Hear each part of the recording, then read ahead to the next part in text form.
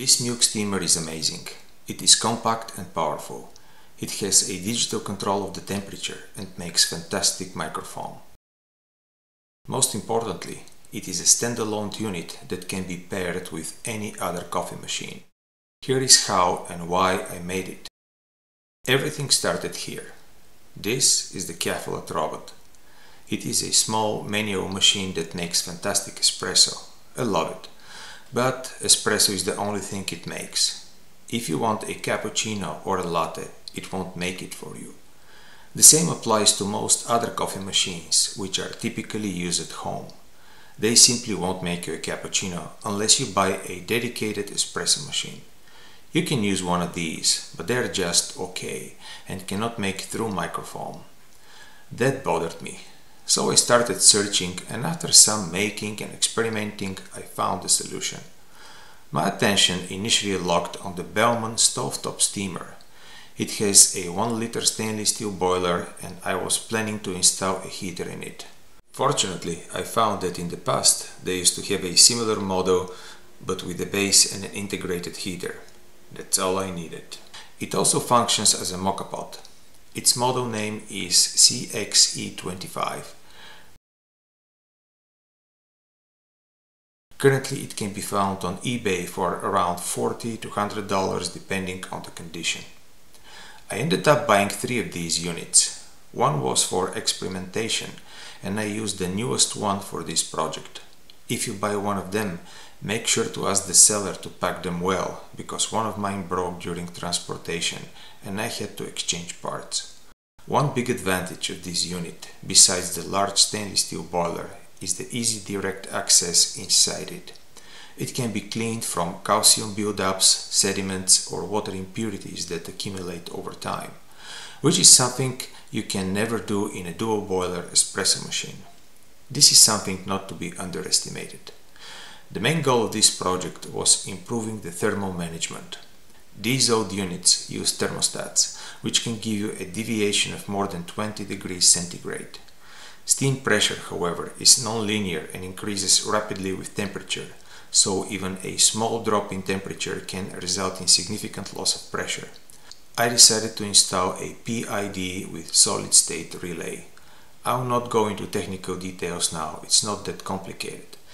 The PID control made all the difference. It keeps the temperature stable, reacts quickly to temperature changes, and the machine is able to maintain strong steam power.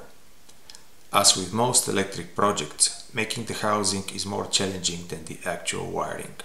As you can see, this thing is packed. To accommodate the new elements, I had to cut the front of the base with a meter saw and build a new faceplate. I also attempted installing a pressure gauge, but it was more challenging than expected. The round sides of the boiler made it difficult to seal the gauge properly, so eventually I gave up, at least for now. Now let's see how the steamer works. After turning it on, the PID initiates and tries to reach the goal temperature. Currently it is set to 127 centigrade or 260 Fahrenheit, which gives me steam pressure of around 2 bars. For those who are unfamiliar, a PID maintains a stable temperature by sending short impulses to the heater, and you can see it in action here.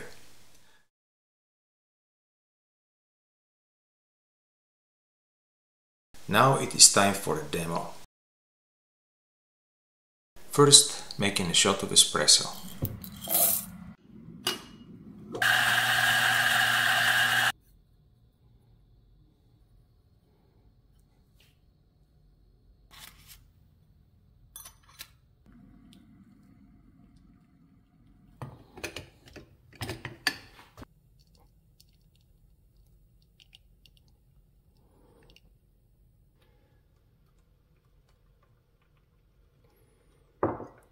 Then steaming some milk. This is cold milk, about 1/4 of the pitcher.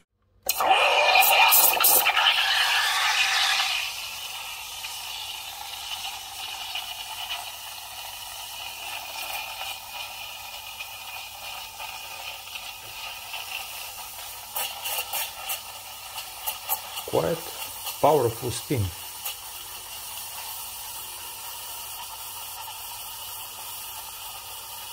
The volume expands fast. I'm trying to microfoam it for latte.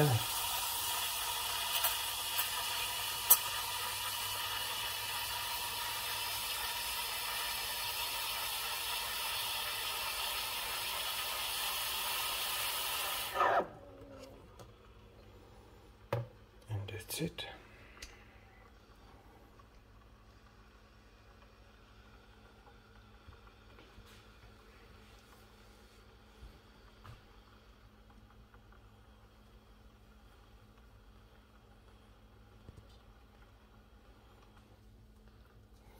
We need to clean the steamer now.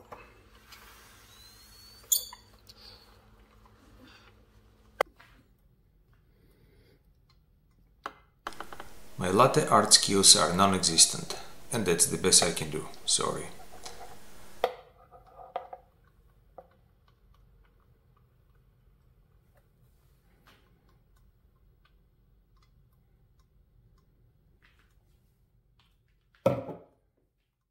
Now let's compare it to the foam my espresso machine makes. It uses a thermal block, so the thumping sound you hear comes from it.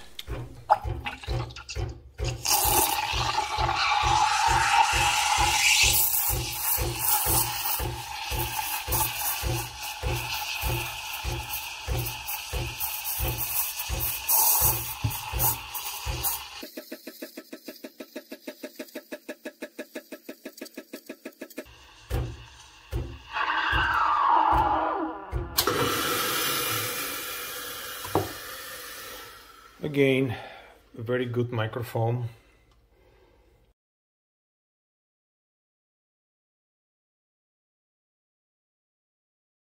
And next to each other, they look the same.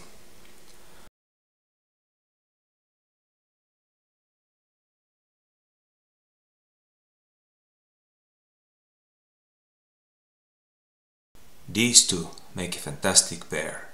You have an excellent manual espresso machine and a standalone steamer you can use only when desired. There is nothing these two cannot do compared to the prosumer big brother. I'm very happy how this project turned out, and hopefully one day we'll see something similar on the market. And the presentation is over, but I wanted to show you how much steam you actually have in this boiler, even if it is without power. Turning it off, removing the plug, and let's see how much steam actually there is and for how long it will go. Just steam.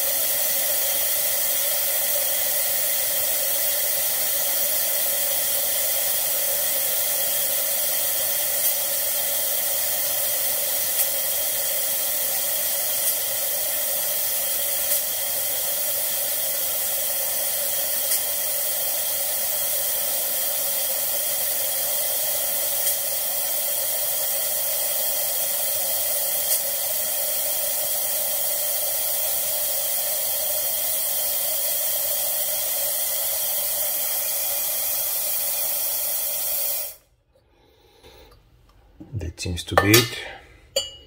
Very dry steam. That's all the water I collected from it.